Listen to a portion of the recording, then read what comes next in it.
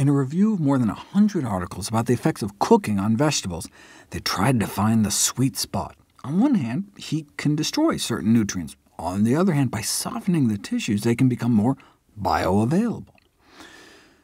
Researchers settled upon steaming as the best cooking method to preserve the most nutrition. You're not dunking it in water or oil, where the nutrients can leach out, and you're not reaching excessive dry heat temperatures. But they acknowledged that of all the common cooking methods, we know the least about pressure cooking. There's all these fancy new electric pressure cookers on the market, including the Instant Pot, with more 5-star ratings than even How Not to Die. I'm jealous.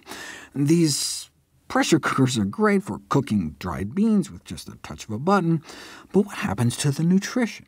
Here's the antioxidant content of pre-soaked black beans, boiled for an hour normally. Compare that to pressure cooking for 15 minutes. Even more. In fact, 6 times more. Wow. Here I was pressure cooking just because I like the texture better. I mean, the canned ones can be a bit mushy, and I was spending lots of money on cases of canned beans, whereas dried beans are just so dirt cheap. So wait, cheaper, tastier, and healthier? That's quite a combo. OK, but what about pressure cooking vegetables? Vitamin C is one of the more heat-sensitive nutrients. Sauté spinach or amaranth leaves in a pan for 30 minutes, and about 95% of the vitamin C is destroyed, whereas 10 minutes in a pressure cooker wiped out only about 90%. But who pressure cooks spinach for 10 minutes? And sautéing for half an hour?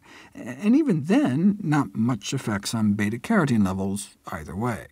Vitamin C is but one of many antioxidants. What about the effects of pressure cooking on overall antioxidant capacity? Here's the cooking methods they compared. So for the carrots, for example, 12 minutes of boiling compared to 5 minutes of pressure cooking compared to 6 minutes of microwaving. Here's what they found. Cooking carrots increased their antioxidant potential. In fact, pressure cooking nearly doubled their antioxidant value, whereas peas took a hit no matter how they were cooked. I'm particularly interested in the greens. The chard wasn't affected much across the board, but microwaving beat out pressure cooking and boiling for the spinach.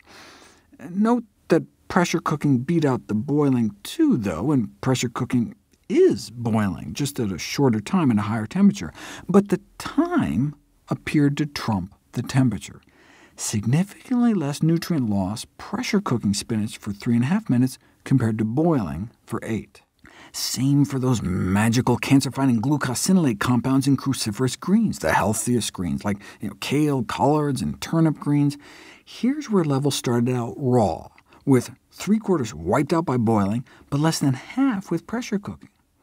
Now, both got beat by steaming, but that's because you weren't dunking the greens in water, which can leach out the nutrients. But even though the pressure-cooked greens were immersed just as much as the boiled greens, only half the nutrient losses, presumably because it was only half the time, 7 minutes pressure-cooked compared to 15 minutes boiled.